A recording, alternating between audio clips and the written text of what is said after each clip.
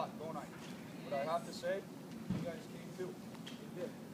You got to my bar, which is awesome. Some of you above and beyond, which is great. That's what you want to see. So again, Monday I came in, and right away, it was just like this. Who's this guy? You know, wide-eyed. But now, as you can see, they've grown. I mean, we have one of the best characters here, eh? Johan. He's unbelievable. He just broke out of his shell. It was awesome. So, you know, it's what we like to see, where the older players are gravitating towards the younger players and helping them out. And it was like that all week. But again, I just want to thank you for having us come down here. You know, being down here, it's absolutely fantastic. The hospitality that we get, not only here from the families, but also back at the hotels. You know, it's a great place to be. And I hope this will continue on down here. I'm really going to push for it. You know, this was a great week for all of us. So I want to give you guys a hand. Great week. Great week. I know we stopped.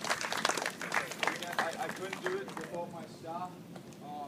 Again, just selling merchandise right now, repping it, all of it. I couldn't do it without them, because technically we are a traveling circus. You know, we go all over. You know, we get in a truck, and you know, I got guys from Alabama, St. Louis, Minnesota, and we come from all over just to do this. It's for you guys. So thank you, staff. I appreciate it. Okay, so what we're going to do now, we'll call you up individually. We did report cards. So each coach had about 7 or 8 players, and what they did, they watched you throughout the week. And it goes with things: skating, shooting, your intangibles, as far as, you know, your character, your coachability, all of that. And it's very detailed. And so when we call your name, please come up and receive it. If you have any questions, please save it till the end. Okay, come up to the coach, say, hey, I have a question about this.